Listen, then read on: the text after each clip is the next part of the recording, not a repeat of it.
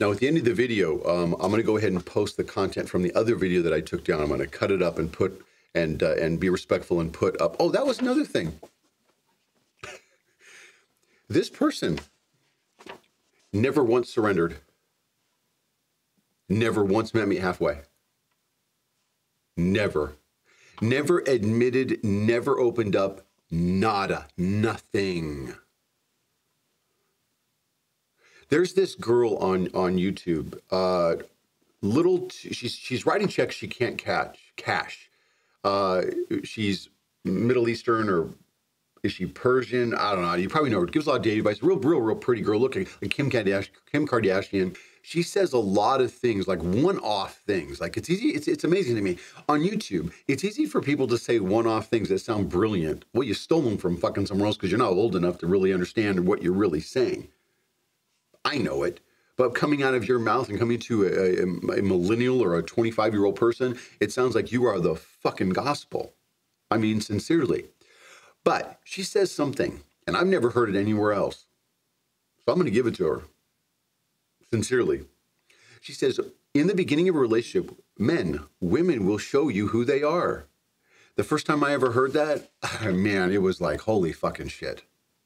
So, I forget her name, but I'm sure you know who I'm talking about. Got to give it to her, man. Brilliant. I don't know where she got that from. So I'm going to give it to her that hers, and it's hers and hers alone. Brilliant mind made that up, for sure. Women show you who they are. They do. You just have to see it. And sadly, I see it clear as fucking day. Clear as fucking day.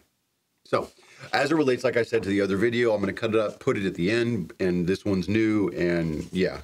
So, and I don't know and don't care if this girl watches this or what she thinks of this. I don't give a fucking shit.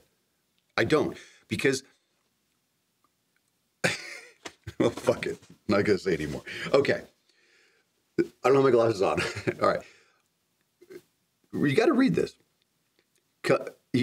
Cultures shift. Humans are biologically resilient. Why judge and be disgusted in others when they are acting out their nature? How fitting.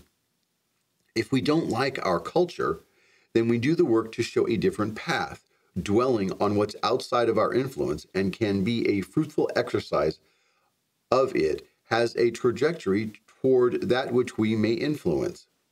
You are now wordsmithing. Wordsmithing is a young person's way of trying to act intelligent or wise. You have lost all of my respect right now. You could have just as easily said that in a way where you didn't have to use big words and warp your sentences into a PhD thesis. Instead, just fucking talk. I can't stand when people act like this. I call it grandstanding or wordsmithing. It's fucking pathetic and stupid. Don't fucking do this, because I'm going to rip this apart and embarrass the fuck out of you. If it's not mental masturbation, body count, relationship length, meh. If I see this motherfucking word in a comment, I will not fucking read it or post it from now on. That is not a fucking word. Don't use it on my goddamn channel. Get the fuck out of here with that. It's not a fucking word. It's a fucking baby word. 2-year-old. Right along with the rest of your goddamn fucking comment. Be present. Stop judging your past self and others' past self. Shift to an embracing attitude. I'm half your age. But I hope you receive my words well. Keep expressing yourself and continue growing. Okay, first of all, you're half my age. Don't come to my fucking channel and parent me. Fuck you. Do not ever fucking parent me. The fuck is wrong with you? My 2 boys, 23 and 24, they try to parent me and I don't fucking talk to them anymore. And I don't give a shit. I'm not your goddamn friend. I'm your fucking father, because I'll give my life and my inheritance and everything I fucking am when I die to you. I don't owe you dick. I brought you in this world. I gave you life. I gave you freedom. My 2 boys my 2 boys know their love unconditionally. That's why they don't. That's why they have the self-esteem. That's why they're young men. That's why they live the way they live, because they don't fucking need me. They're not my goddamn fucking pets. I raised men, and they're half my, and they do this fucking shit too. They try to parent me. So let's go from the beginning on this, so you can learn something. Cultures shift. Culture is about where you live, where your origin from. Hispanic, German, Italian, American, Canadian, Muslim, or Islamic states. That's culture. Humans are biologically resilient. What the fuck does that even mean when we're talking about psychology here? We're not talking about internal medicine, you fucking idiot. Why judge and be disgusted in others when they're acting out their nature?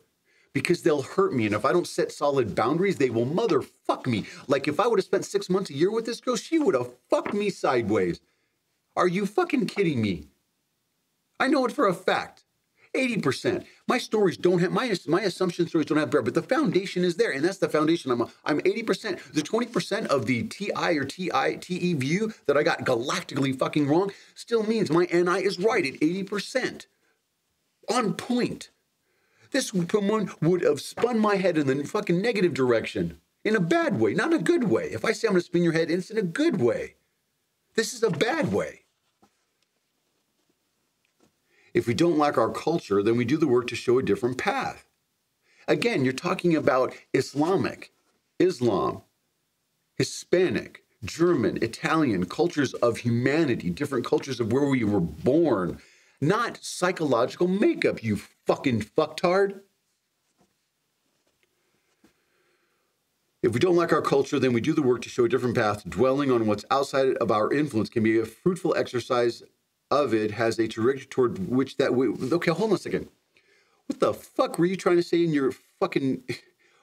What's outside of our influence can be a fruitful exercise of it. Has a trajectory toward that which we may... I don't even have a fucking clue what you're trying to say here.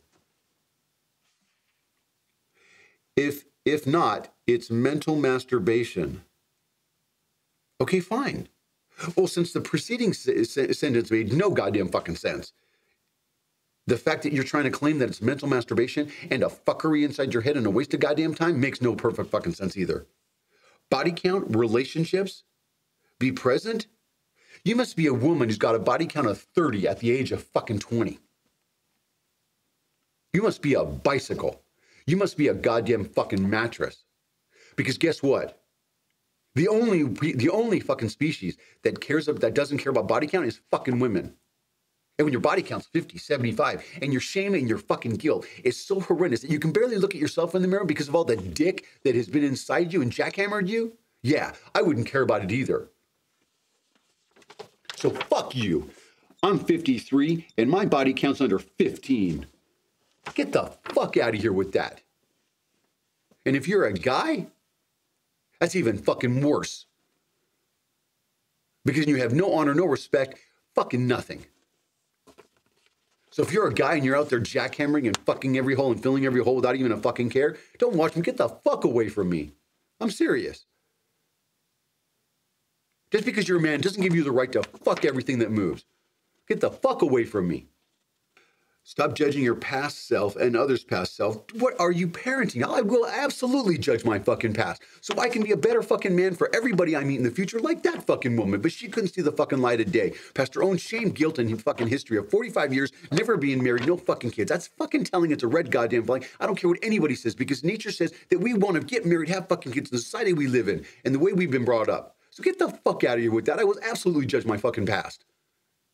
Because without judging myself and looking in the mirror and saying sorry to myself and saying sorry to my mistakes and going back and saying sorry, if I can fucking do it and I need to and I have to other people I've wronged, well, fuck you for telling me not to judge myself. I will absolutely judge myself. And I'm the harshest fucking critic of myself that will ever be. I don't need you to fucking parent me.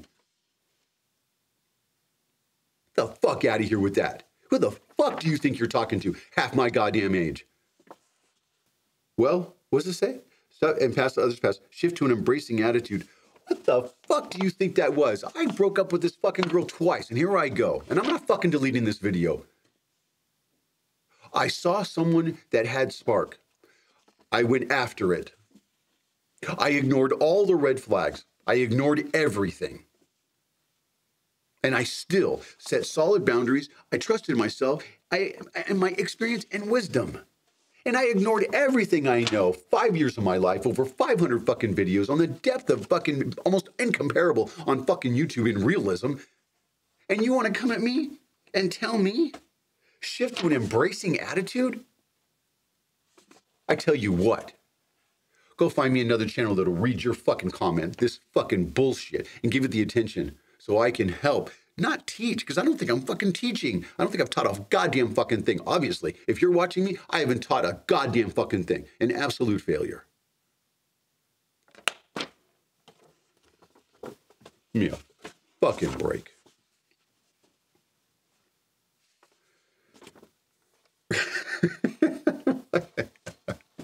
You're killing me with this shit. I mean, I am dead fucking serious. All right.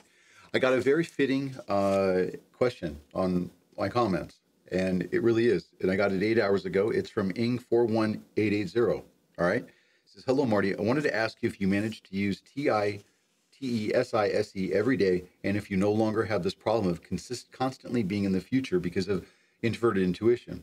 Because I have days when I am almost uncontrolled in the future, and sometimes I have days when it is easier for me to live in the moment because I use your tips. Do you remember yourself every day using the other functions? Okay, if you believe that on my channel, I at one point in time, well, okay, just allow me this. Okay, if you're using introverted intuition, okay, and you find yourself to be unhappy. So you go down to TI and TE and then really pay attention to SI to get yourself out of get yourself out of living in the future, okay?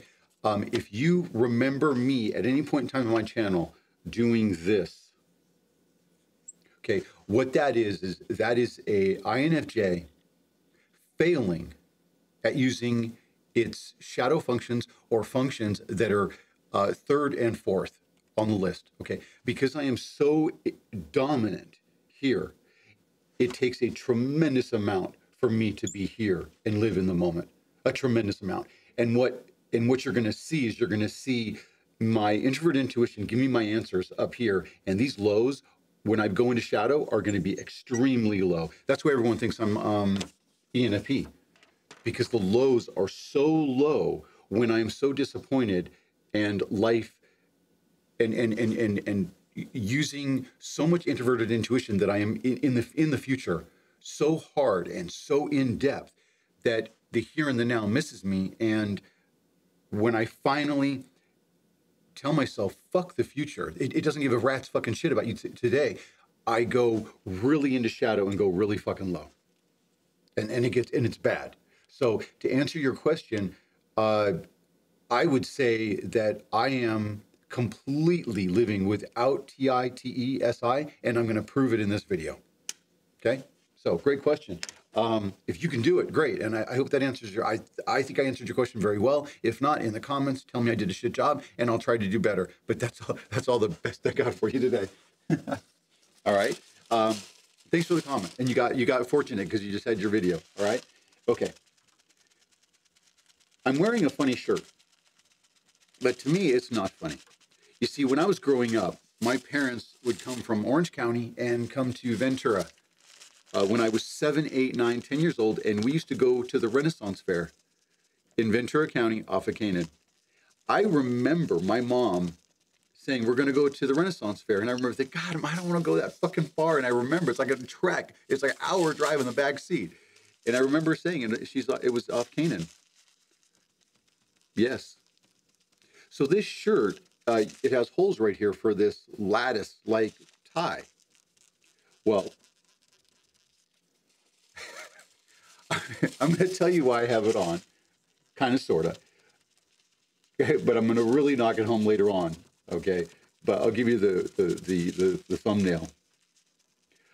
I don't have a sporadic, odd chest tattoo haphazardly tattooed in the center of my chest. I don't have a massive, good luck with your massive back tattoo, skull, on my back either.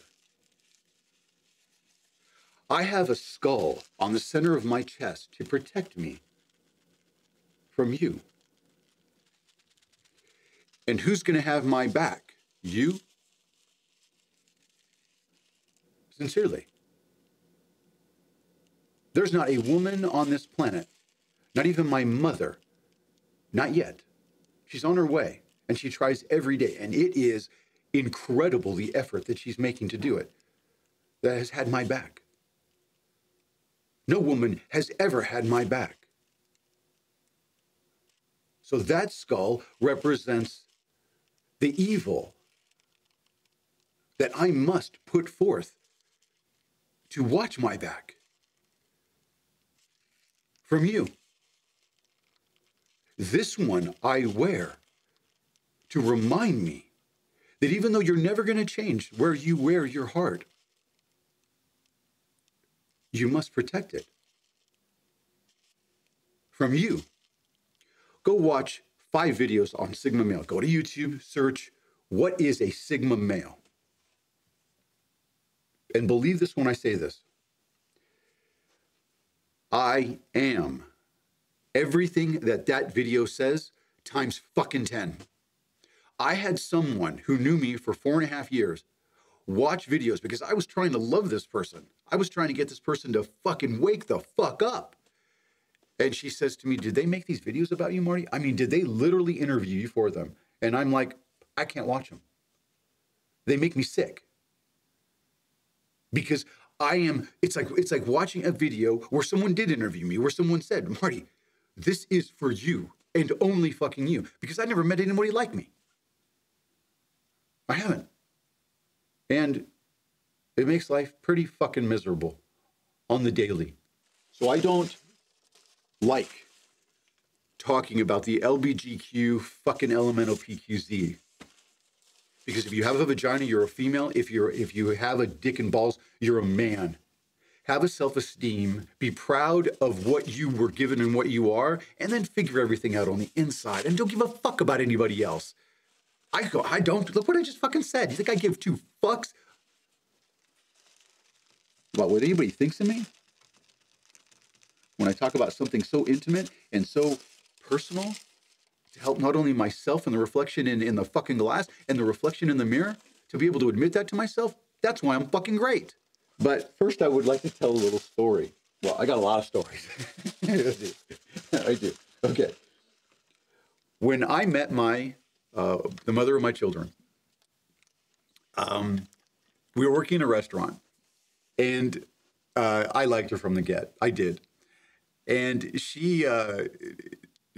I had arrogance with her, but what happened was basically I asked her out, and then she canceled on me, and then we planned another date, and then I canceled on her.